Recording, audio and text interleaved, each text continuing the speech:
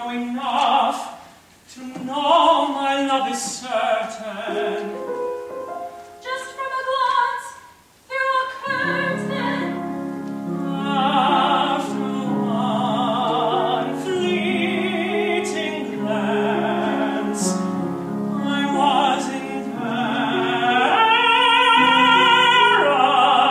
paradise. My, what a flame! Then tell me, does she know you love her? No, Write to her. I do not dare. That's a shame. Why not tell her? What words would I discover? Try your luck with a song. That might help things along. Mr. Spallanzani finds music unappealing. Yes, I know. All he likes is science. Very revealing. There was a doll with glassy eyes, so childlike and form and size, exactly like a pretty woman, a young and pretty woman. She even had a song to sing, that was the most amusing thing. And when she danced the waltz, you'd think that she was human. What's that? Why sing that song to me? Drifting on like a dainty feet, smiling a smile demure and sweet, she danced with any partner gladly, very gladly. Set off by some unseen control, which made her eyes begin to roll, the doll would sigh and say, I love you, I love you.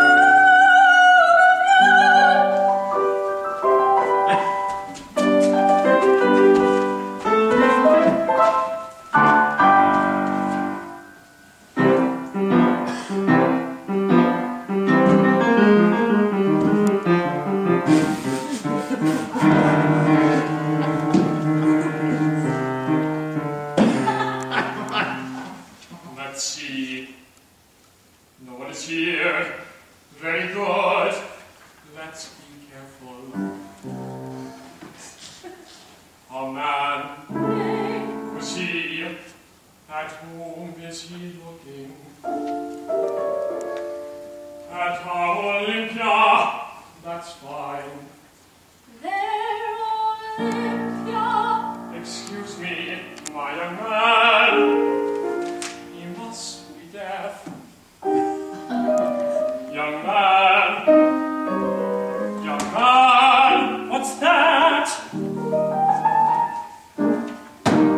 I'm Coppelius, that's who I am. I'm a friend of Professor Spallanzani. Take a look at this eye glass, or this spyglass, very high class. All readers, if you pay cash, take a look-see for yourself. Each one of these lorgnettes makes things look black as jet. These glasses will transform daylight into darkness. This one here has some strange mystic power. It turns an object that is black into white.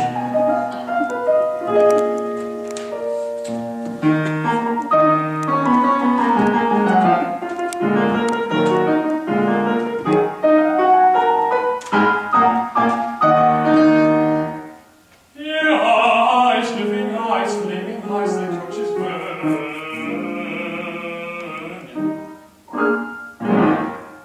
With eyes like these, I make you see the heart's most secret yearning. If need be, I'll make a loan of one eye to a man who has none of his own. I have bright flaming eyes and eyes like torches burning. Your eyes, precious eyes, yes. Don't you know the heart of a woman, if it's false, pure and human, seeing white instead of black. Now take a look, she's an open book. Now any of my glasses, either dark or light, will show the world in sunshine or black as night.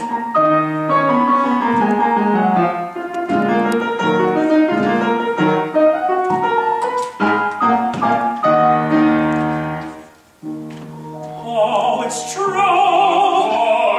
Lovely. That's 3 crowns. Gracious heaven, how divine! What an exquisite radiance in her face! That's 3 crowns.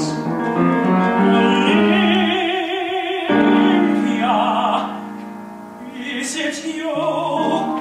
That's 3 crowns. Oh, what price could be too high for this vision, this ideal of delight?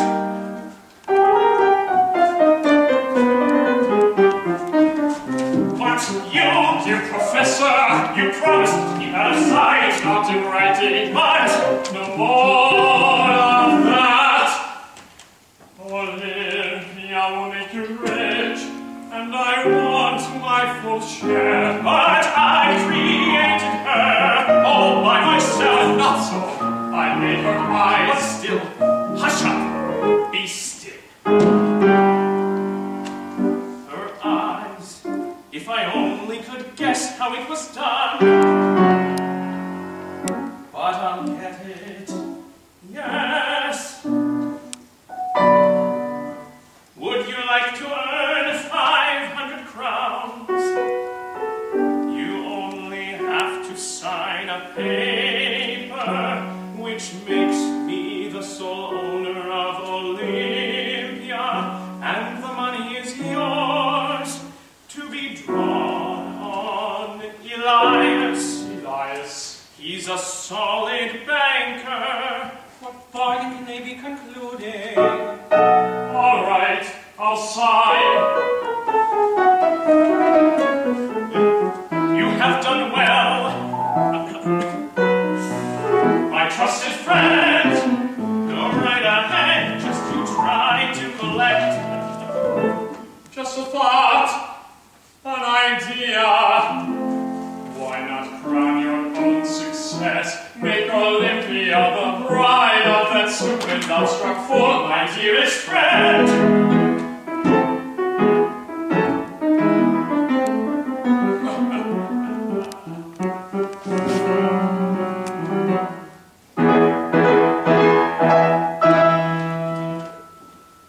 Ladies and gentlemen, proud of your kind applause, and besides anxious to win your approval anew. My child, with your consent and your gracious permission, will sing for you A difficult new composition. Sing an air I composed for the high female voice. She'll perform it accompanied by flute or piano, or the harp to suit your choice. The piano. That's fine, my dear child. Get ready now to sing. The piano is waiting here for you. Now I shall hear her lovely voice. Oh, mad romantic soul. Keep your emotions in control, dearest child. Wait.